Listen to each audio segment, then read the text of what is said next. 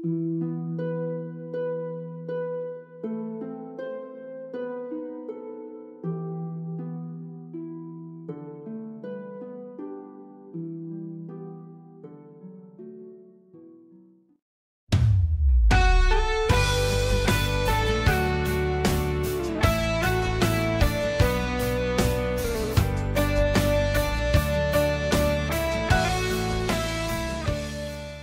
Lord be with you. And also with you. Happy Christmas. Happy Christmas to you. I never thought we'd make it here to Christmas, but here we are. Did it. It's Christmas Day. We did it, everyone. Oh, what a journey it's been though, Ali.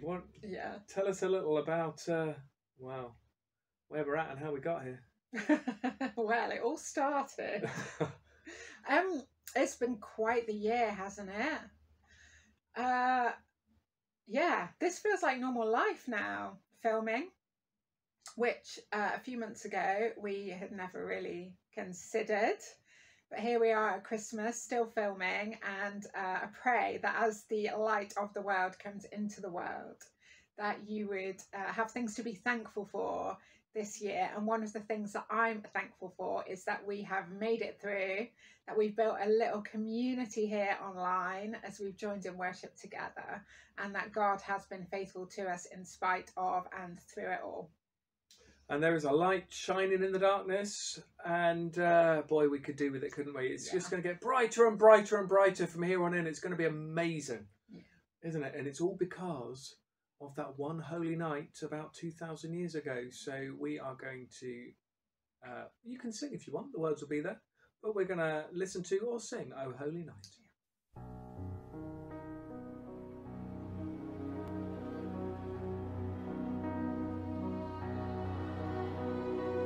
O holy night, the stars are brightly shining. It is the night of our dear Saviour's birth. Long lay the world in sin and error pining, till He appeared and the soul felt its worth. A thrill of hope, the weary world rejoices, for yonder breaks a new and glorious morn. Fall on your knees, oh, hear the angel voices, oh, night divine,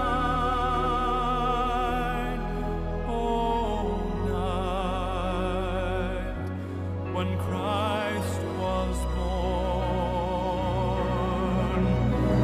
oh, night divine,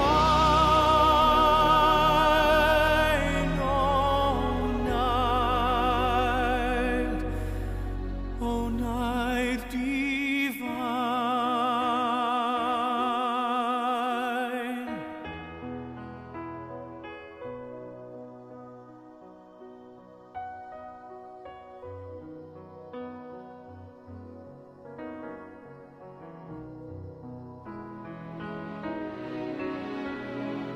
Chains shall He break, for the slave is our brother,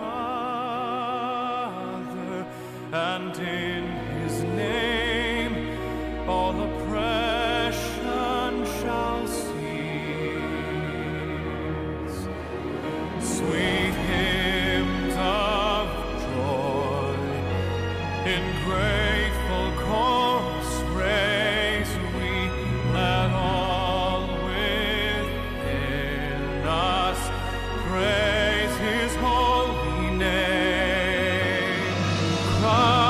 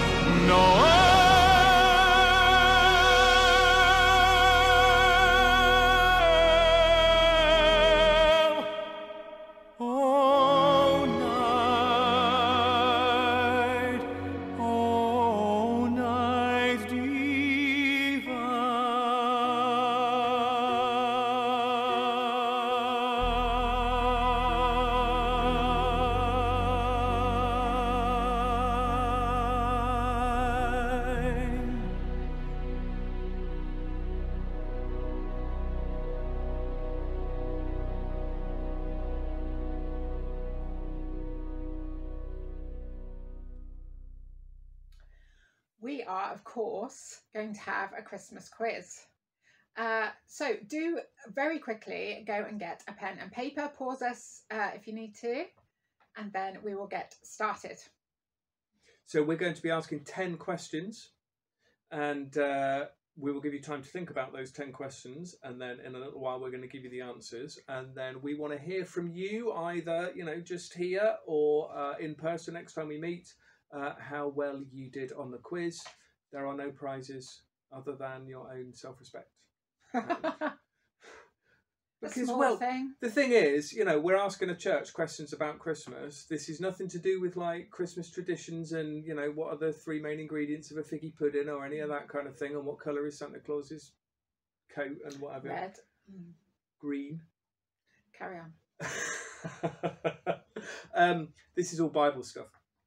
So I hope you're ready. I hope that was a big enough pad or fill, because we are getting going now. Question number 1. Who told Mary and Joseph to go to Bethlehem? Question number 1. Who told Mary and Joseph to go to Bethlehem? Question number 2. What form of transportation did Mary and Joseph use to get to Bethlehem? What form of transportation? Okay, number 3. I'm whizzing through this because you will have time to think. Number 3, which Old Testament prophet had the most to say about the birth of Christ? Do you know all the answers so far? 100%. Yeah, right. Question number 4. What are the meanings of the names Jesus and Emmanuel? Okay, that was question number 4. The meanings of the names Jesus and Emmanuel. Question number 5. What did the angels sing to the shepherds? What did the angels sing to the shepherds was number 5. Number 6. When the shepherds went looking for Jesus, what was the sign that they had to look for? Question number 7. How many wise men or kings or magi came to see Jesus? How many were there? That was question number 7. Okay, so number 8, we are almost done. Number 8, what animals does the Bible say were present at the birth of Jesus? What were the animals that were there? If you've seen Love Actually, you'll know that there was a crocodile. Lobster. No, an octopus. Was it? Was he a lobster? I thought it was a lobster. Oh, see? It might have been both. We've seen Love Actually and still don't know. There was a robot Need to watch as well, it again. wasn't it? Anyway, we'll have to watch it again. So, question number 9. What is the name of the priest who was told that he would not die until he saw the Saviour? And our final question, question number 10. 2 of the 4 Gospels do not mention the birth of Jesus. Which 2 do not mention the birth of Jesus? So while you're thinking about that, we are now going to have a little version of the Christmas story brought to us by the Bible Society.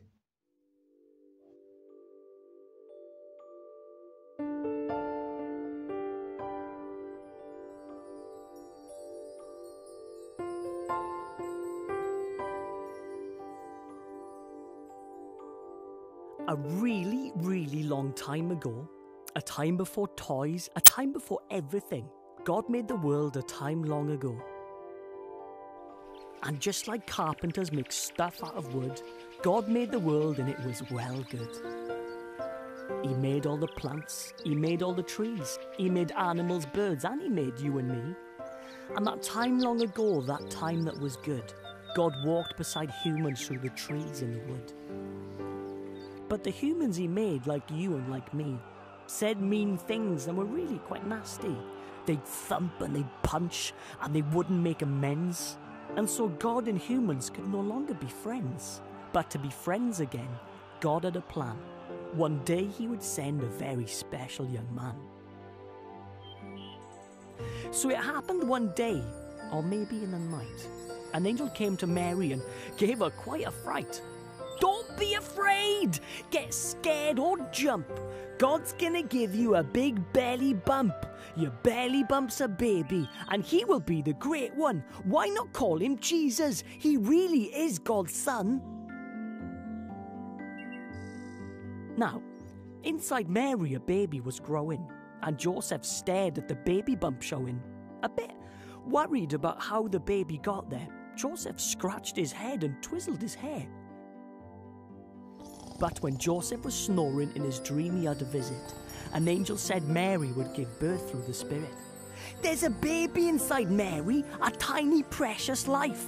But don't be afraid, says the angel. Name him Jesus and take Mary as your wife. Then Mary set off travelling with Joseph right beside. They walked and talked for miles and miles until Bethlehem arrived, with a baby inside Mary who was going to be king. When they finally arrived, there was no room at the inn. So a place was found by haystack and corn, and in this spot the baby was born. So they stayed in the shed where animals fed, and the baby had straw instead of a memory foam bed. Then there were shepherds maybe cleaning their shoes, trying to scrape off the smelly sheep poos, till all of a sudden was something weird. From absolutely nowhere this angel appeared. Don't be afraid, that's what I say. Say hi to the baby in a manger full of hay. The sheep looked at the shepherds looked at the sheep. Don't be noisy, tiptoes please. Baby Jesus is fast asleep. Shh. Next, wise men travelled ever so far, but they didn't use Google Maps, they followed a star. So the wise blokes found Jesus next to animals with fur, and they brought him some gold, frankincense and myrrh. And then baby became boy, and boy grew to man.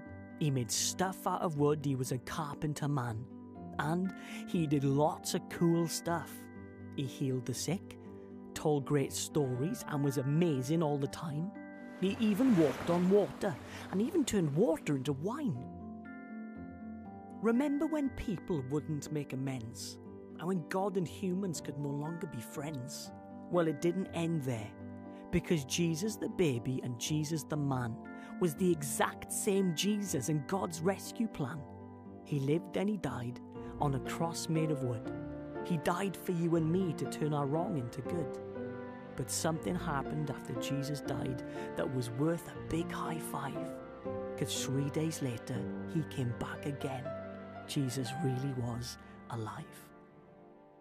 So, don't get scared or jumpy, and don't be afraid. Why?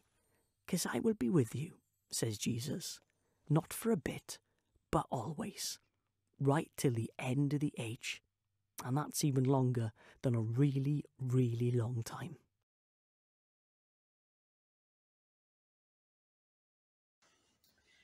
I know you're dying to get the answers to the questions. You said you knew them all as well. Yeah, but them. Yeah. But you've got notes in front of you. You said you knew all the answers. Yeah, but I didn't have the notes, Clive, when you were asking the questions. Okay, I'll let you on. Literally. Yeah. Clive's been trying to trip me out since March 2020 online. Yeah. Hasn't succeeded yet. 4 out of 10. I reckon. Anyway, let's have the answers. I am the answer master. Here are the answers. Question 1. It was Caesar Augustus. He ordered people to go back to the city of their forefathers. And Joseph, of course, was from Bethlehem. So if you got Caesar Augustus, give yourself a point. Number 2. The Bible doesn't actually say how they got from Galilee to Bethlehem. What? Surely it was a donkey. It was not a little donkey. Oh. We don't know. It was a long way.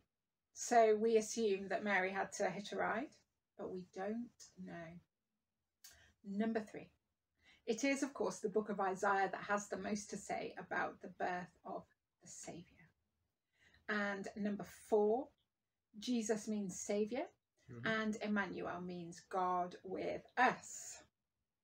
It's only 1 point for getting both of those. Yeah, it's not 2. So half a it's point like half each. Yeah. Number 5. Technically, don't you just love that? The pedants amongst us love it technically. Yeah. Technically, angels are never said to sing in the Bible. Each time they appear, they only speak. However, they used these words: glory to God in the highest, and on earth peace, goodwill towards men/women. women/men. Number 6. A baby wrapped in swaddling clothes, lying in a manger is the answer to that question. What was the question? What was the sign? What was the sign? And then number 7. The Bible, of course, does not say how many wise men there were. Tradition says there were 3 because there were 3 gifts.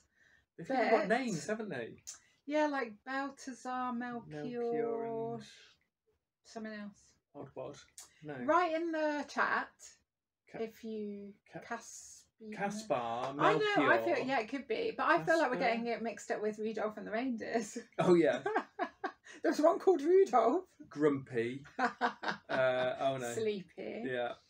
If you think you know what they were called, given that no one knows what they were called, write it in the comments. But we don't know how many there were. We don't know. Where are we now? The next one. Number 7. Number 8. Oh yeah, number 8. In the accounts of Christ's birth, there is no mention of any animals. However, what? Yeah. So there wasn't an octopus? No. I mean that. Yeah, an octopus is a little so bit. So Love Actually is not a true story. I mean, a lobster maybe, but not an octopus. However, Isaiah 1:3 could be a prophecy talking about at least a donkey seeing the crib of his master, God. Blah blah. But there is no definite list of animals mentioned in the Bible. Isaiah doesn't say blah blah. So I was just like skipping forward. Number 8. 9. Number 9. That's number 9. I'll keep losing numbers. It was Simeon, of course, who would see the Saviour before he died. Yes. And finally, the Gospels, neither Mark or John, tell the story of the birth of Christ. Let us know in the chat how many points you got. We are trusting you to mark your own. You don't have to swap and mark. I hope you enjoyed that little trek through the Christmas story. And anyone, story. If you didn't get 10 out of 10, then we're going to have stern words. Well, it might mean we haven't done our job properly. Oh, yeah. Oh, yeah. Oh, yeah. Yes, okay. So we are almost coming into land on this wonderful Christmas morning.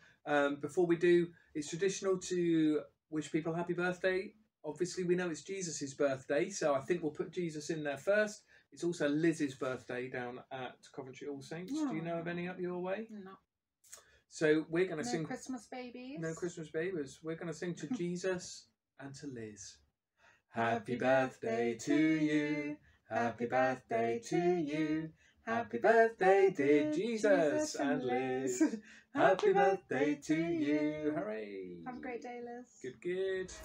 Catch up with all on you and wish you all a Merry Christmas and a Happy New Year and a lot safer New Year. Bye. We're going to sing our final song. We're going to sing O Come, All Ye Faithful.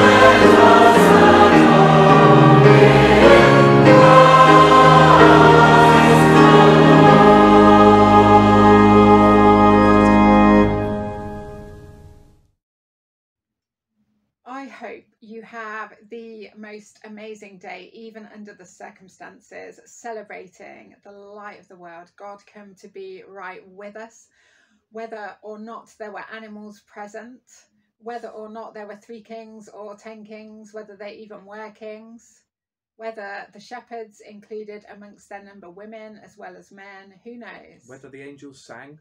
Exactly. Who knows? And actually, it doesn't really make any difference, because we do know the truth that Jesus came to be with us, and that changes everything. That little boy who would grow, Saviour, who was God with the us. Saviour, Yeah. and is the Saviour of the world. So God bless you today. On Sunday, which is in 2 days' time, there will be a service. It's the diocesan service that we will be sharing in online. We will also be in church, of course. So those of you who want to come to the building, we will be there. Don't forget a mask if you come. But otherwise, we will post the link to the service for Sunday morning. God bless you today, and may you know the blessing of God come to be with you, fully human and fully God. May you know that he came to be one of us, our neighbour, living life just as we do, and may you therefore know that he understands all of the ups and downs of this year and more. I pray you would know the blessing of him who is Father, Son and Holy Spirit this Christmas day and always. Amen. Amen. So go in peace to love and serve the Lord. In the name of Christ. Amen. Amen. Happy Christmas. God bless